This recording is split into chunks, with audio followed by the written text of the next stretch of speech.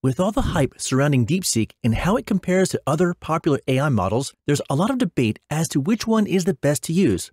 So how about we have some fun and have ourselves a little prompt battle between DeepSeek and another relative newcomer to the scene, Google's Gemini AI, to see which one, if either, comes out on top. For this challenge, we're going to use something called tree of thought prompting, which is one of the best techniques you can use.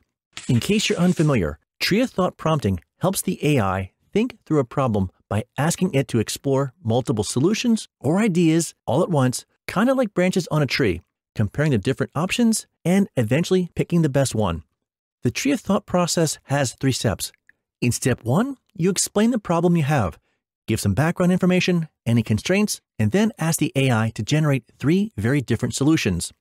In step 2, you go deeper by asking the AI to analyze each solution, its strengths, weaknesses, potential barriers, failures, etc. In step 3, you ask the AI to select the best or most likely solution to the problem, ranking all 3 from best to worst, and explain why. You can download this entire prompt by using the link below.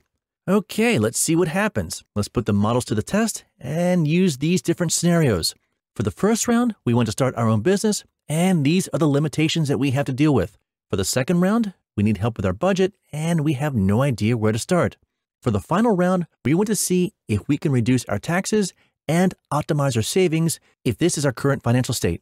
During the video, we'll show you a side-by-side comparison of each AI's responses with minimal commentary, letting you make your own judgment. Feel free to pause the screen if necessary, and make sure to let us know who do you think won the competition. Okay, time for round 1, starting your own business. Let's start off by adding in the first step. All right, now we'll add the second step. And now it's time for the third.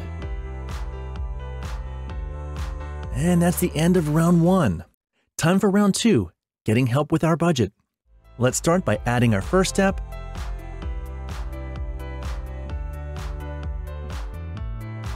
And let's go ahead and enter our second one. And now the third step. And that's the end of round 2. Time for round 3.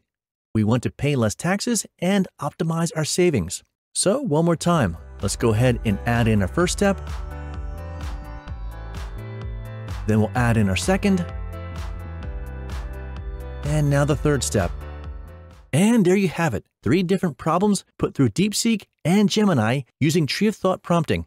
I'm going to leave things right here and not provide any additional commentary or thoughts as to which model I think did better, because I'm more interested in hearing what you think.